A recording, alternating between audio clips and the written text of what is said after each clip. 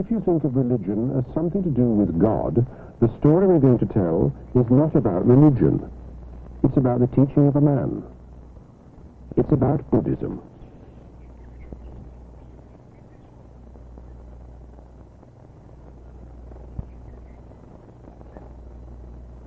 Here at Polonnaruwa, one of the ancient capitals of Sri Lanka, the island we used to call Ceylon, I was given a lesson in how to look at a statue. My teacher, then and for most of this search, was the Venerable Ananda Maitreya, former Vice-Chancellor of a Buddhist university, described in an address from the Buddhists of Burma as greatest of pundits, picked to represent his country on a visit to Mao's China. I was a bit scared to meet him, till I met him. When you see a figure of the Buddha, from his eyes of the statues, it teaches you the control of eyes. It teaches you control. Control or restraining eyes. Control of your eyes. From the mouth, control of mouth. Control of speech, restraining speech. And from the hands of the statue, the restraint in hands, in your activities. From the feet also, the restraint in feet. The whole body explains or expresses the restraint of whole body, the control of our body. So the stillness of the statue isn't just a matter of being stone, it is an invitation to emulate, to do the same thing. Yes. I see. Yes. So there's religion, there is the real Dharma. The doctrine is there. The doctrine symbolized.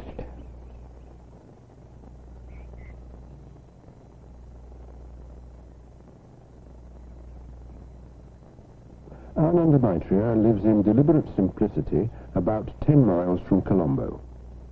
When I asked him what he thought his greatest weakness was, he said books. From his little house, he's planning a Buddhist study center for interested foreigners.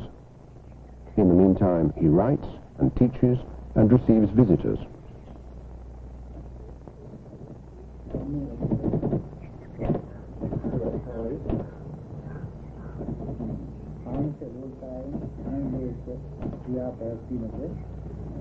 If I say to you, can you put Buddhism in a nutshell? Yes. What would you do? The Lord Buddha said, Sabbapapassa akaranam, kusalasa upasampada, sachitta pariyodapanam, etang buddhana sasanam, which means Sabbapapassa akaranam, to shun all evils, kusalasa upasampada, to do good, sachitta pariyodapanam, purification of your mind, etang buddhana sasanam. This is the teaching of all the Buddhas. Yes. Not easy. Well, it's very easy if you understand it. Back to school. A nearby Buddhist Sunday school. My companion was Dr. Ratnapala, Professor of Anthropology in Colombo and a Buddhist layman.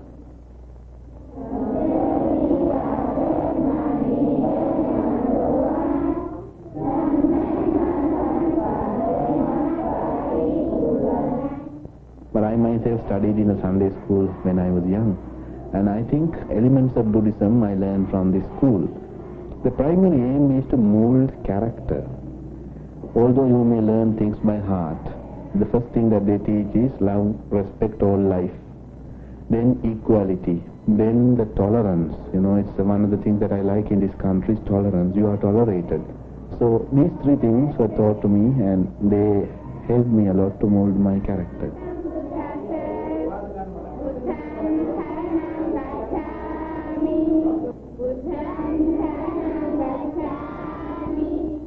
If the Buddhists have an equivalent of the Lord's Prayer, this seems to be it.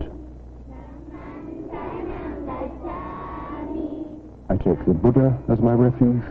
I take the Dharma as my refuge. I take the Sangha as my refuge. In other words, I take refuge in the enlightened one, that's the Buddha. I take refuge in the truth he saw and preached, That's the Dharma. I take refuge in the community of monks who live by the teaching and carry it out to the world. That's the Sangha. After school, some of the children told Dr. Ratnapala and me their favorite stories. They were all taken from the Buddhist scriptures, and they were all about the former lives of the Buddha. Like this one, on respect for elders. An elephant, a monkey, and a partridge tried to establish which was senior so as to bring some order to their community. When I was young, said the elephant, I could walk over that tree and it scarcely touched my belly. When I was young, said the monkey, I could sit on the ground and gather leaves from its topmost branches. When I was young, said the partridge, I ate a seed which passed through my body and dropped to the earth. And from the seed grew the tree. So the seniority of the partridge was established, and the other two paid their respects to him.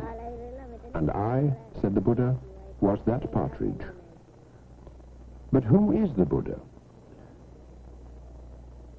You get one possible answer by retracing his steps back to India.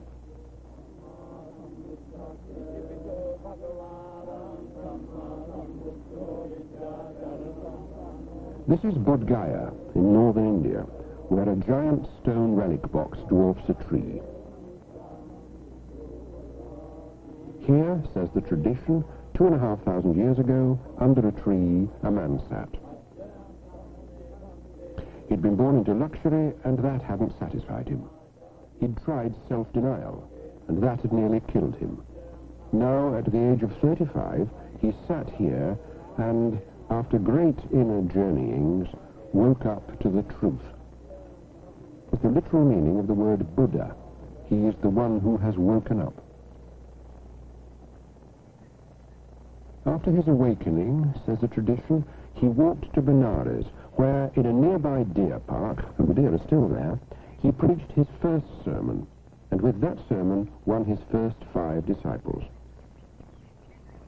But the question remains, who is the Buddha? Is he supernatural? Is he God?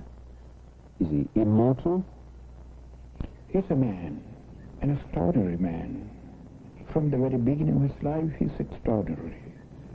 That's the case, not supernatural. Natural, but extraordinary. It wasn't that Ananda Maitreya back in Sri Lanka exactly disapproved of that trip to India, but I got a strong impression that, given the choice, he preferred live teaching to a dead relic. Ananda Maitreya's hometown, as you can tell if you've seen his full name, is Barangoda, because it's the custom here to make the name of your birthplace part of your permanent label. Barangoda Ananda Maitreya.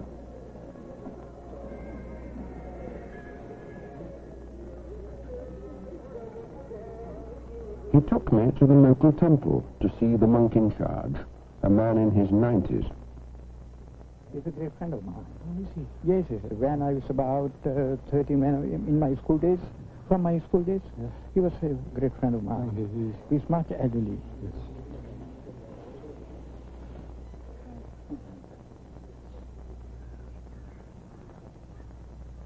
Is he very much your senior? Yes, about 4 years. The seniority is calculated from the day that you are ordained. So it's our custom that we have to pay respect to our senior. If he's senior to me, even in 1 minute, I have to respect him. In this society, it's no bad thing to be old.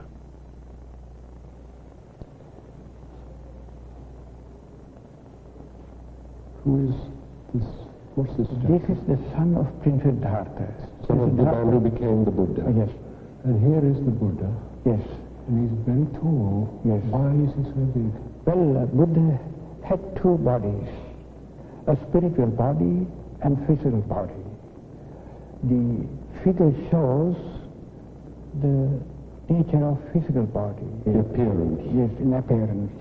But the height shows the height of his virtues, infinite virtues. One thing about the temples we visited, they don't lead you to an altar. There's no holy of holies kept separate from the people, with God one side and you the other. Tableau by tableau, you're taken gently through a story, the life story of the Buddha.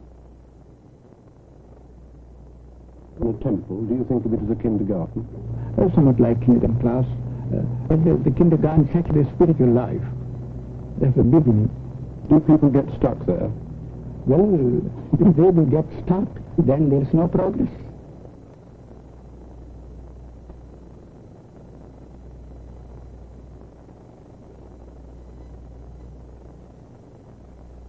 This is a fledgling relative of the Buddha with his parents. He's been a novice monk for 1 hour exactly.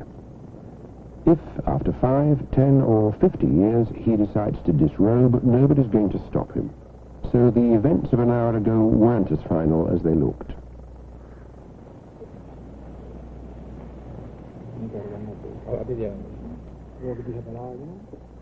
He has his head shaved. Why is that? For the simplicity's sake. While the shaving happens, the candidate is made to hold and look at a clipping of his own departing hair. It's his first lesson in meditation, they told me.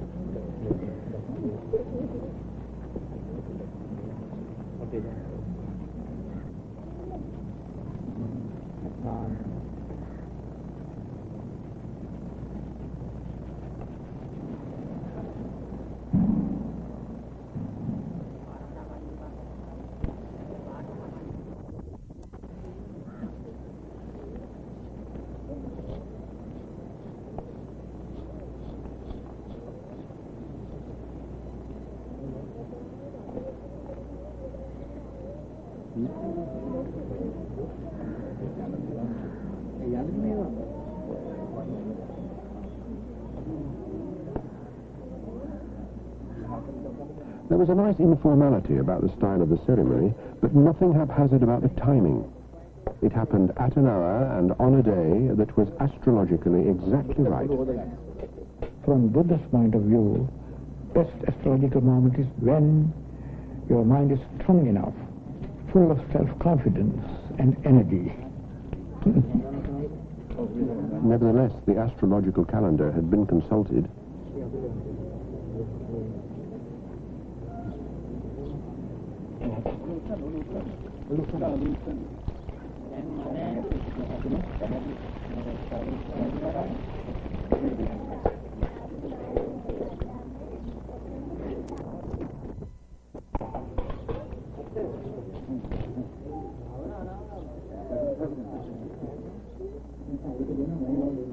In his lifetime, the Buddha ordained nuns as well as monks.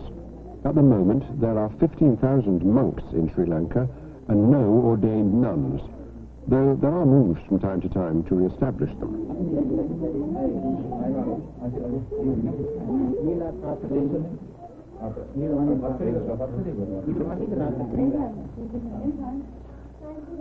This is the last time he'll pay respects to his parents as a layman.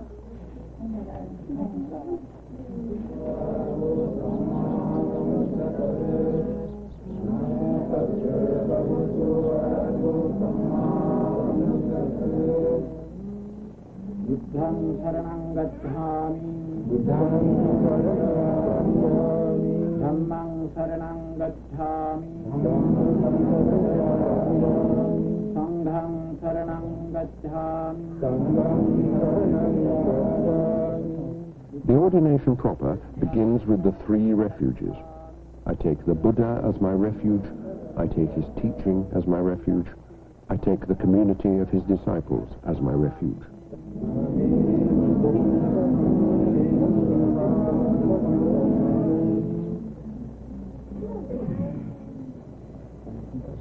Aham bhanti pabbajjam yachami Dutiyampi aham bhanti pabbajjam yachami Tatiyampi aham bhanti pabbajjam yachami pabbajjam yachami. The language he's having difficulty with is Pali, That's the language of the earliest Buddhist scriptures. These are his new robes.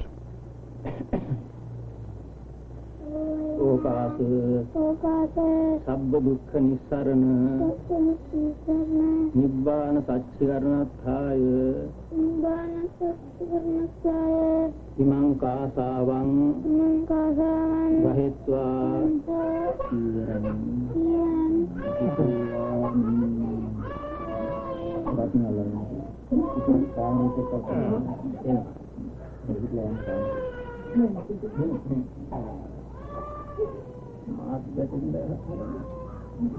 A layman observes 5 precepts, 5 undertakings.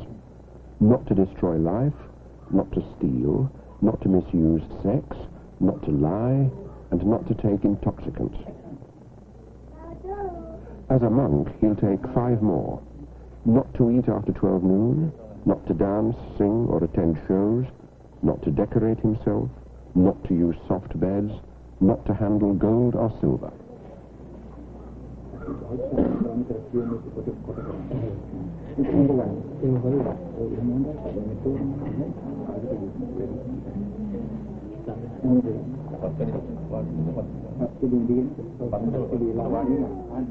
I asked Ananda Maitreya if ordination gave a man any special powers.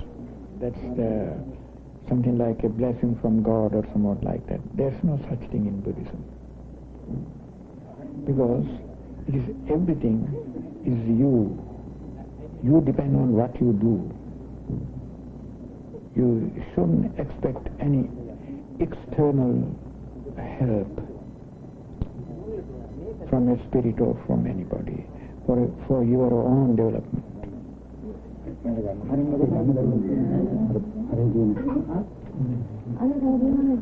Now, and the boy himself could scarcely believe it, the parents and grandparents he'd bowed to 10 minutes earlier queue up with presents and bow to him. With regard to the spiritual life, the boy is higher than the parents. Spiritually he is higher. Parents know this.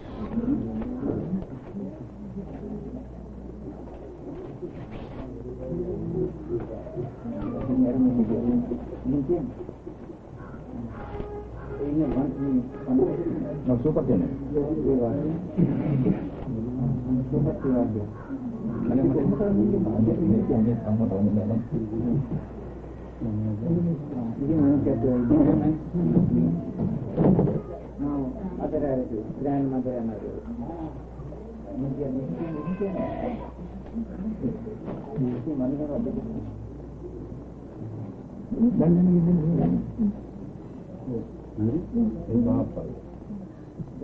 The umbrella, by the way, is the thing he liked best. At the end of the day, as if he'd read my thoughts, Ananda Maitreya said, "Don't worry. For some time at least, he'll be junior to every other monk he meets. And if he gets above himself, we shall help him down."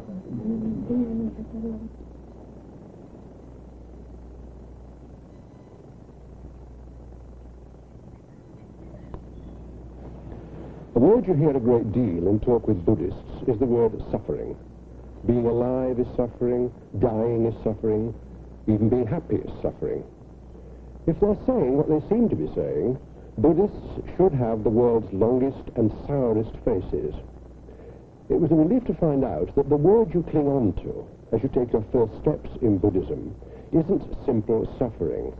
It's better translated as unsatisfactoriness, instability, uncertainty. Nothing ever stays the same. I'll try and put it to you as it was put to me.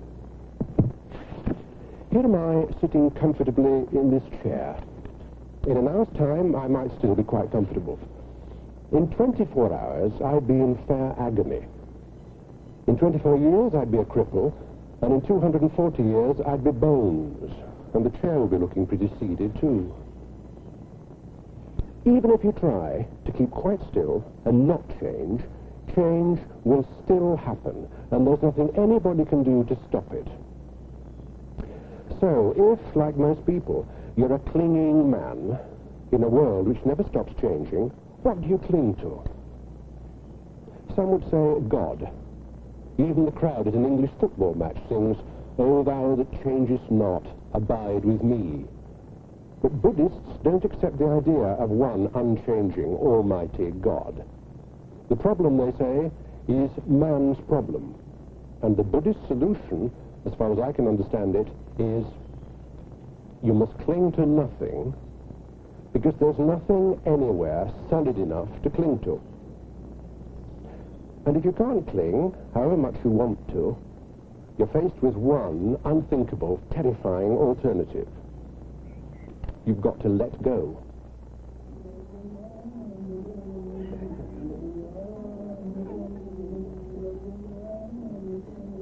When a novice is at least 20, he can be ordained a fully fledged monk, a bhikkhu. In this tradition, a bhikkhu doesn't eat after 12 noon, and what he eats, he begs for. Simply whatever house we see first, then we go there. If they offer us, then we accept. If they don't offer, then we pass over to other house. Do you collect food for other monks, or in your begging bowl is Yes, just yourself? sometimes if there are number of monks in a temple, so we collect some food, even sufficient for others.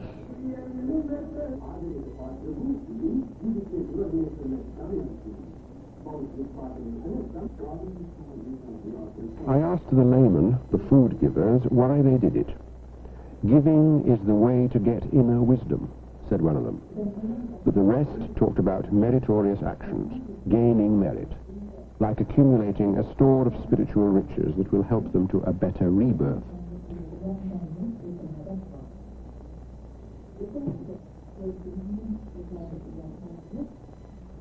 I found myself wondering if it was difficult to beg.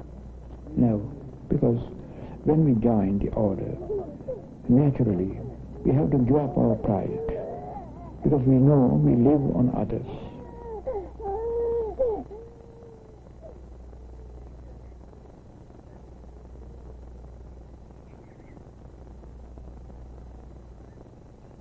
Even with an alien tagging on behind, the pace of the walk was deliberate and the concentration unbroken.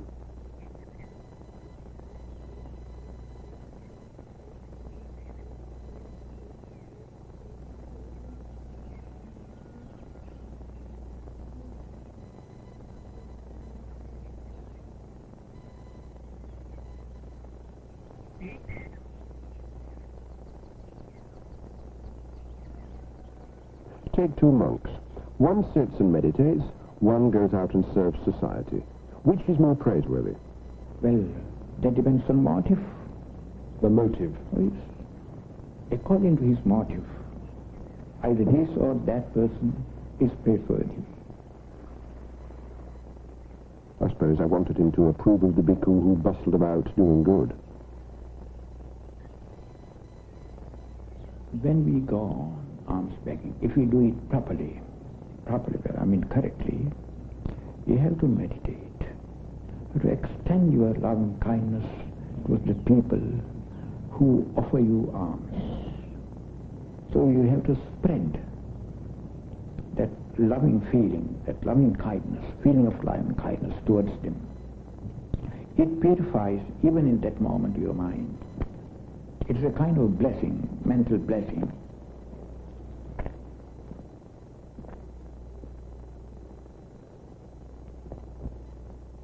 About the meditation on loving kindness, I believe that you begin it by concentrating on yourself and loving yourself. Yes. Self-love, I was brought up to believe, is an evil thing. Well, if it stops there itself, then it may be an evil thing, but you don't stop there itself. First you love. It is natural that everybody loves himself better of all other persons. So you have to extend your love. First you have to experience your love on yourself, love for yourself. So you experience your love. Then you have to extend the very same experience towards all other living beings. Can a man who doesn't love himself then not love other people? Well, a man who doesn't love himself never loves others. It is impossible. Come to think of it, the Christian gospel says, love thy neighbour as thyself, not more than thyself, and certainly not less.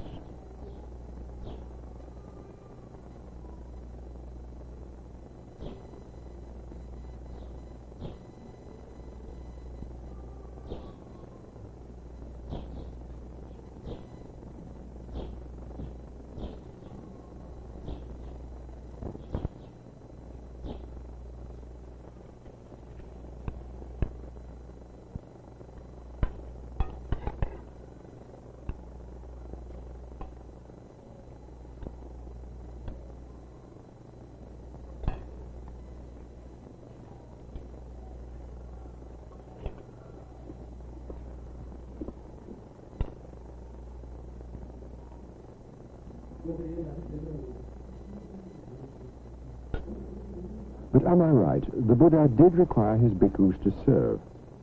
Well, yes. For the benefit of the people, for the good of the people, for the welfare of the people. To teach and preach and help the people. So he sent out the first historical world mission. Before that there was no world mission like that. It was the start of a world mission. And a mission, what is more, without bloodshed.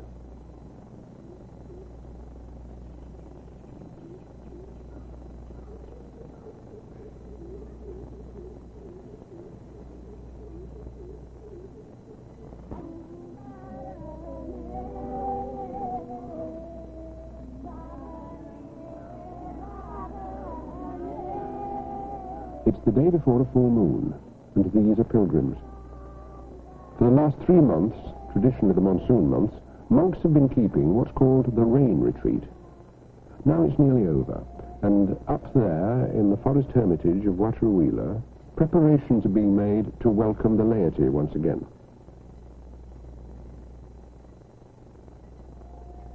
I first knew the procession had started when I heard this extraordinary surging whisper. It must have been about 2 in the morning.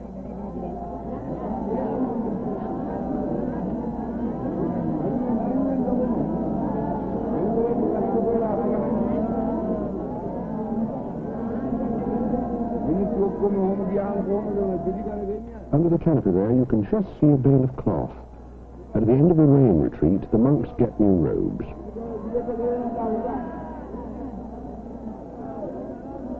That cry of sadhu, sadhu, sa, it seems impossible to translate. Something between may you be happy, well done, and amen.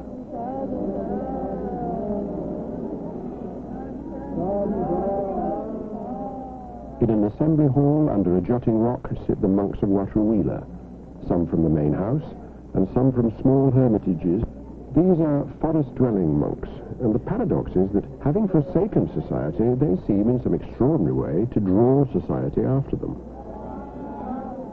If you looked at those requisites that were brought by the people, you find that each one brought according to his own means. The poorest brought a cake of soap, or maybe even a broom. And I saw a piece of neatly folded brown paper, a ball of string, an exercise book, and a bottle of cough mixture. People who have given their gifts and people who have no gifts to give line the route and touch the presents as they go by. So everybody shares in the merit.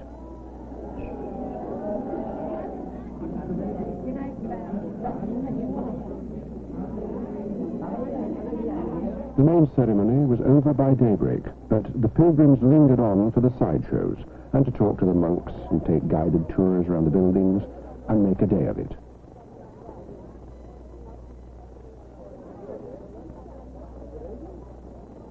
Some of these ladies had booked a year in advance for the privilege of bringing and cooking the monks' food for the day. Dr. Ratnapala translated. Well, could you tell me, first of all, about the 5 precepts? පංචශීල කියන්නේ මොකක්ද කියලා දෙන්න කෙටියෙන්. පාණාතිපාතා වේරමණී ශික්ෂාපදං සමාදියාමි පළවෙනි ශික්ෂාපදේ. සතුන් මැරීමෙන් වැළකෙන්නේ කියන. First is not to kill any animals. Not to kill any animals at all. So is she a vegetarian? එළවලු විතරක් කන කෙනෙක්ද කියලා අහනවා. මමද නෑ මාළුත් කනවා. She eats fish also. But the merit of the day's cooking would presumably help her do better in her next birth, and she prayed I'd do better in mine. So, does she think that because I've been born in England as a Christian, that I've done something wrong in my former life? ඒ මහත්යාන වැදගත් ප්‍රශ්නයක්. ක්‍රිස්තියානිකාරයෙක් කියලා එංගලන්තේ ඉපදුණු නිසා ඊට ඉස්සෙල්ලා ආත්මික වරදක් කරපු නිසාද ඒ වගේ රටක ඉපදුනේ කියලා. මිත්‍යා දෘෂ්ටික ප්‍රාර්ථනා කරන්න එපා කියනෝනේ මිත්‍යා දෘෂ්ටික වෙලා උපදින්න. වරදක් කරලා තිබිලා උපදිලා තියෙනවා. She says yes, that you have done something bad in the other life and you have been born in a country like that. Is there hope for me? එයාට කිසිම බලාපොරොත්තුවක් තියෙනවද දැන් කියලා අහනවා.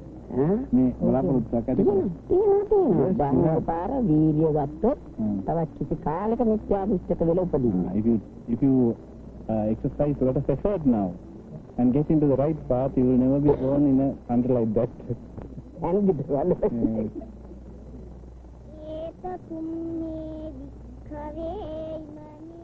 Here are two boys with a remarkable aptitude for ancient languages.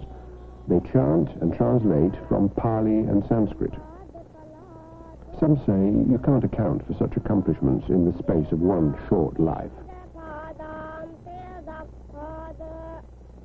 At an early age, these boys talked of being in a bus crash. Bit by bit, a story was pieced together about the death of two Tibetan monks in India and their rebirth here as twins. In the middle of these celebrations, I found myself comparing the relationship of these monks and these laymen with the relationship of a town and its football team. The spectators aren't players and probably could never be. The players are in some ways idolized, in some ways trapped. What they do out there on the pitch is something very special to them, and they can't be either interrupted or helped while the game is at its height.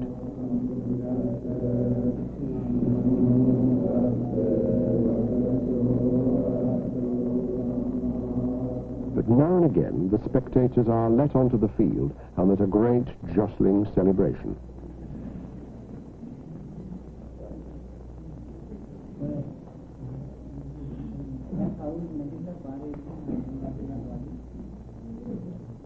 Then, for the monks, back to simplicity.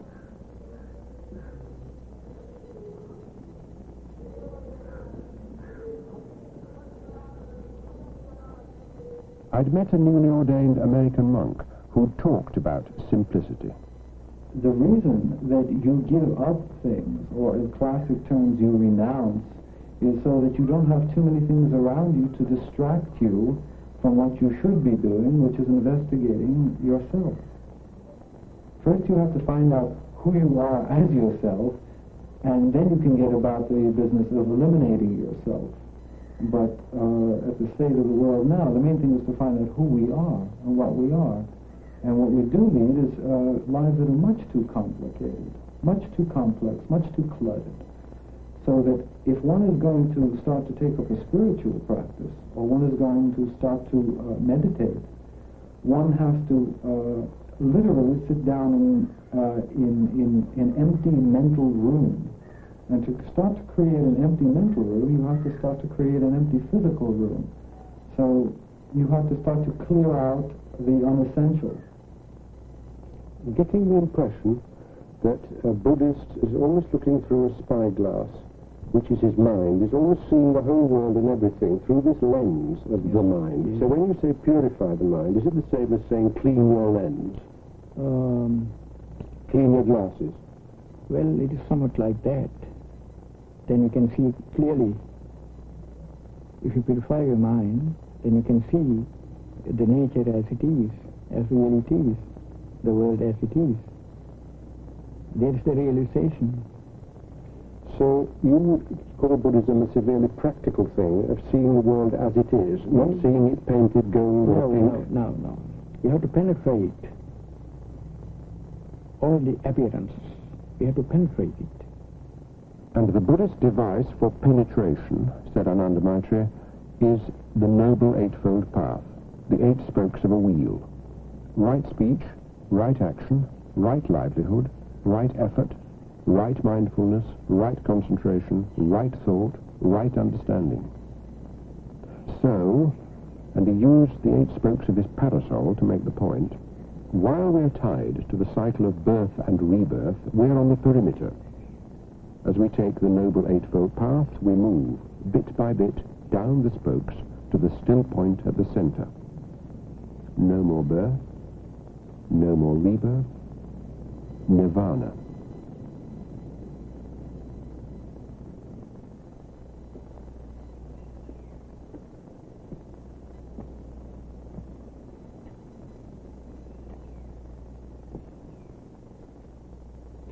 When I asked a well-respected Buddhist monk about nirvana, he said, "You can no more describe nirvana than a frog can describe dry land to a shoal of tadpoles."